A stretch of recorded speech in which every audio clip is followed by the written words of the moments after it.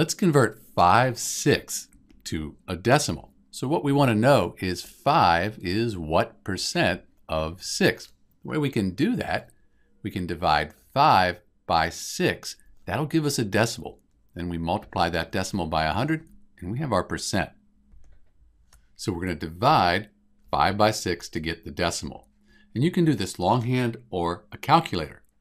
When you divide 5 by 6, you get 0.8333, and the 3's, they just keep going.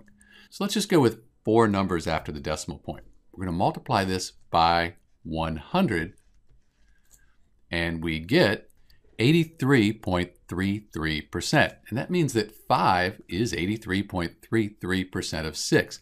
Do note that the 3 does keep repeating, so if you're asked for more decimal places, you should add those there. So it's not exactly 83.33.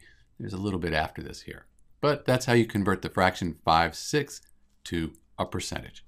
This is Dr. B, and thanks for watching.